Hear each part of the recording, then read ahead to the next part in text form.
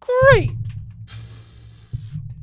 Not a good way to start the video. Greetings, Earthlings! Today I'm back with a review of a microphone that I had never heard of before. So today we're looking at this guy, the Miktek T89, and that is spelled M-I-K-T-E-K. This is a Supercardioid handheld dynamic microphone, and if you do want to pick this guy up, it will set you back around $100. Like always, I'll throw some links down below. And for this review, I have the TI-89. Why do I say TI? This isn't a calculator. But anyways, I have the microphone connected directly to the 18i20 with the gain set at about 3 o'clock. I will of course do no post-processing, but I may boost it in post, so check the doobly-doo to see what I diddly did. Now let's talk about what comes in the box. Almost made it outside. First off, you do get a zippered storage bag, although I do want to point out that it doesn't provide too much padding. You will, of course, get the microphone, a microphone mount, which does have the 5/8 to 3/8 inch stand adapter, and some documentation. As far as the build quality of this thing, it feels absolutely incredible and on par with Shure and Electro Voice microphones. It has an all-metal body as well as a metal mesh grill, which is what you would expect out of a stage dynamic microphone. It feels really good in the hand, and it weighs in at around 0.65 pounds or 295 grams. Then, as far as the specs, this microphone has a Supercardioid polar pattern, that's a standout feature, a frequency response of 50 Hz up to 19 kHz, a sensitivity of around -57 decibels, and an impedance of 300 ohms. Alright, now I am spinning around the T89 to 90 degrees to show you the off-axis rejection and coloration. We will go ahead and move around to 180 degrees. It should be very dead from back here. Then we will go around to the second 90-degree angle, and then we will rotate and end at the front. Because this is a handheld dynamic microphone, I'll pass it back and forth to see how it does at handling noise.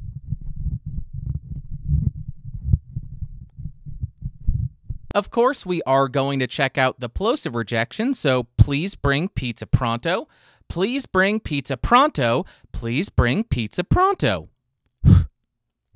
Now I am right on top of the microphone to show you the proximity effect of this thing. 3 inches off of the microphone with the mic pointed at the corner of my mouth, and this is how it sounds. About 1 foot away from the microphone, 2 feet away from the microphone, and 4 feet away from the microphone. Now I am typing on a keyboard with Cherry MX Blues to see how much of my voice versus how much of the keyboard it picks up. And for you elite gamers, now I am typing on the DAWs keys.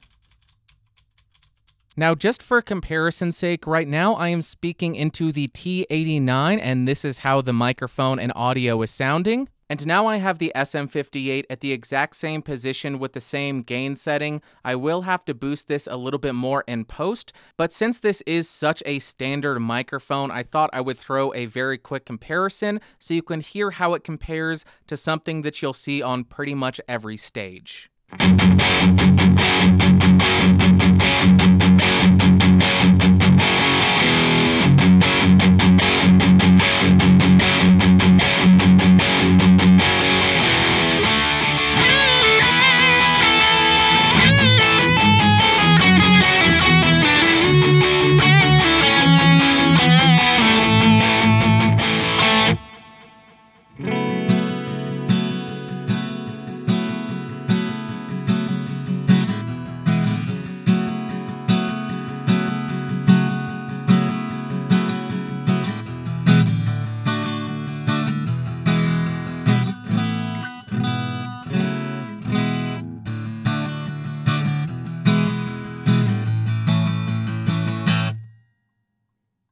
I've got nothing in my brain. Won't you tell me what to sing? 'Cause I am desperate again. Won't you please, please help me? Why did I pronounce that so weird? It's me, not May. Seriously, I've run out of things to say. Please help. Tell me what to sing about. I got nothing left. The tank is dry. Alright, so I'm actually pretty impressed with this microphone, especially at the $100 price tag. And first up, in terms of pros, this microphone did a really nice job at background noise rejection due to the Supercardioid polar pattern. It also had a very nice full low end and a lot of detail and clarity without sounding nasally, which was really apparent when you compared it to the SM58. And it just feels like it's built really well and will stand up to the rigors of being used in a live environment. And then as far as cons, the plosive rejection on this thing really wasn't that great and left a little bit to be desired, which is the exact same story when it comes to the handling noise. I have heard worse, but I would like it to be better. It still picked up a bit too much handling noise, in my opinion. And lastly, the microphone leans on the side of being a little bit sibilant, which you can really hear when I start to say S's.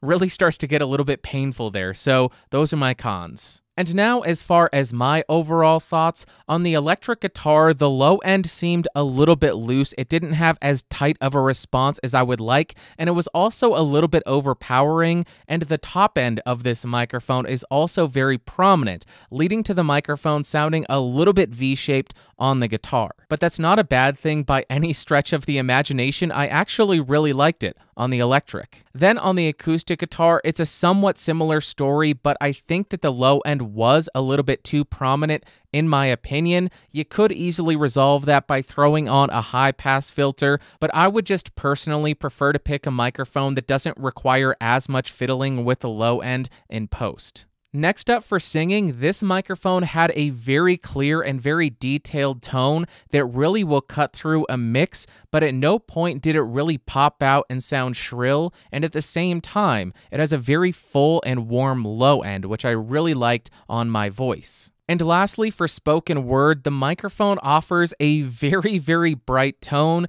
which is standard for mics with a neodymium magnet, and it does give you a somewhat V-shaped sound, especially when you get close to the microphone and start to engage that proximity effect. And to wrap up, would I recommend this microphone? Yeah, I think it's a really cool option at that $100 price point. The Supercardioid polar pattern will be really good for noisier environments, especially live situations with all the other instruments on stage. And this microphone gives you a much more modern and detailed sound when compared to a classic, more vintage-sounding microphone like the SM58 due to that somewhat recessed mid sound that you get out of this thing. But as I already mentioned, the microphone didn't do an amazing job at rejecting handling noise, so if you plan on hand-holding it, I would definitely practice having delicate fingers.